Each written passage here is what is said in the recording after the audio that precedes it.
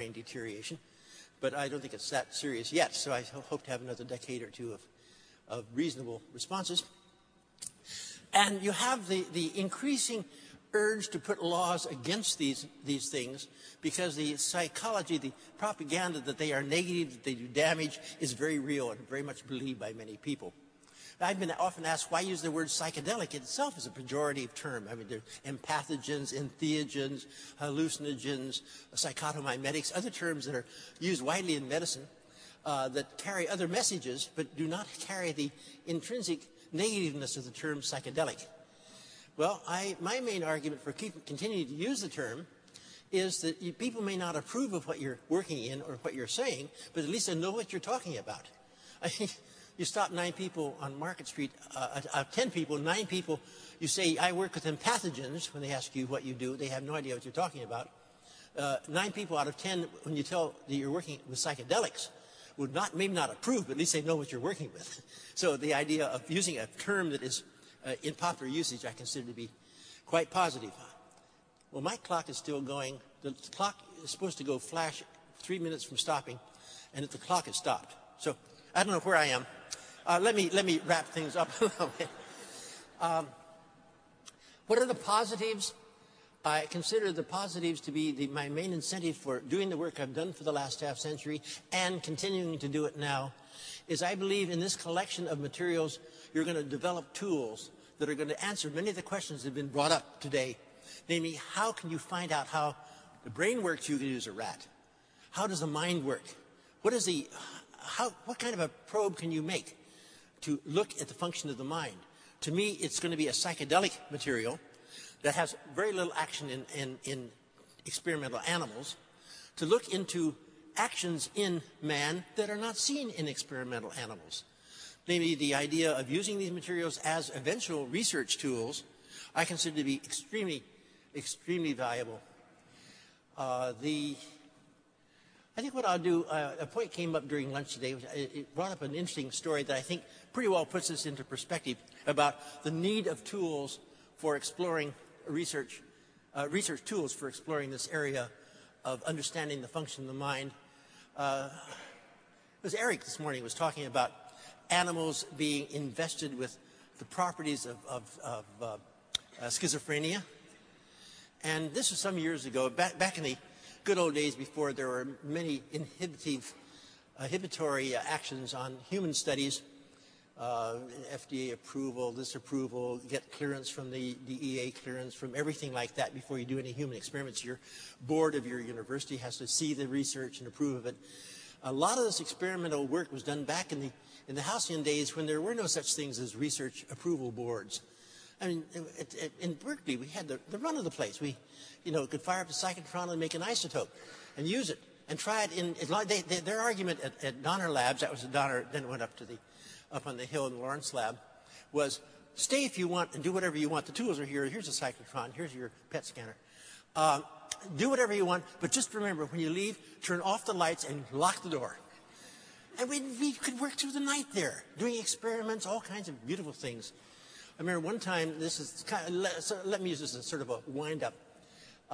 We had this was maybe 3 or 4 decades ago, is quite popular opinion that methionine was involved with schizophrenia, because some experiments had been done in which people who were schizophrenic were given methionine-rich diets, and their symptoms became worse, and yet those people who were not diagnosed as schizophrenics with the methionine-rich diet had no changes at all. So we talked about this, pros and cons, and it was a neat experiment. What I did, I took I remember it's S-adenosine or some compound in that area, and I tucked on a fluorine 18, which makes it a positron emitter, which means you can go into a PET scanner and put this into a person and put the head of the person attached to the head. So, no, that doesn't sound good. You have the person lie down on a little cot with the head going into a positron camera, and you've had a section of the brain just above the earlobes that tells you where that chemical went. Being a positron emitter, it didn't have to have any reaction in the body. It just went where it went. And what we did, this was work done with Tony a few decades ago. I made this material. In fact, I made 10 batches over a period of time. The half-life of fluorine is a little less than 2 hours, so you can't make a lot of it and keep it for a while. And he had good friends up at Mendocino Hospital, and he came back with names of 5 schizophrenic patients who were up at the hospital. And we had their names and the backgrounds of them. And in Lawrence's lab, I managed to find 5 normal controls. That was a bit more tricky, but we did. And 10 batches of this, and we did 10 experiments. We put the material into these 10 people about a week apart, and in each case, put them into the PET scanner. I remember one of the schizophrenics Tony had a lot of problems with because he did not like radioactivity. And he said radioactivity is bad. So we had down at Donner a great big sort of a background counter. It's a big room with a big iodine crystal of 30-some-odd inches in diameter, and walls 3 inches thick lead overhead and the side. And Tony very nicely told him, if you go in here and spend a half an hour, he'll give you a magazine, leave the light on. If you go in here and spend a half an hour in here, your body will be so depleted of radiation that when we take you up in the hill and put you in a positive camera, it'll bring you back to normal. You'll be okay. He believed it. Anyway, I'll wrap up with the result of the experiment. It was a fascinating thing. We ran 10 studies. We had 10 photographs of the fluorine-18 disposition in the brain. And the 10 photographs were absolutely different from one another. There was no consistency through this group at all. And so we put them on the wall of the medical radiation thing up in the hill. And across the back of the wall, every time someone would come in from Washington to give a seminar or come in from somewhere of any importance, we say, by the way, here are 10 photographs of the fluorine-18 labeled material we gave. 5 of these are schizophrenic patients, and 5 of them are normals. Which do you think are normals? Which do you think are schizophrenics? And we got absolutely random answers.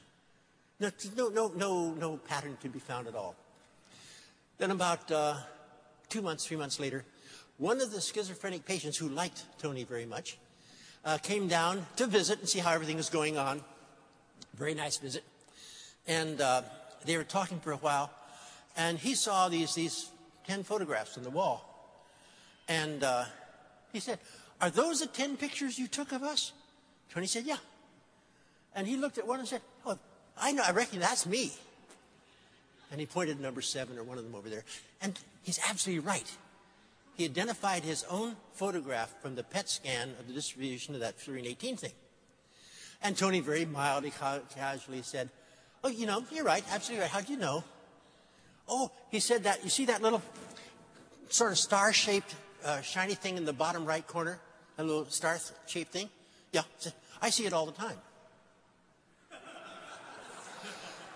So, we have a long way to go before we really can understand how the mind works. But this is a start.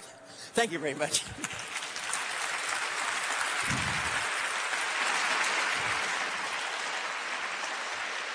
That's great. Have a seat, and then we'll call you back up there. Yeah. That was terrific. We'll have a chance to question Dr. Shulgin and the other speakers when we sit down there in a little bit. You weren't the only one experimenting with psychedelic drugs in the 60s. I remember a friend of mine's father worked for the CIA, was telling me about a few CIA agents who walked out of a window on LSD, and this was 10 years before it was uncovered in congressional hearings.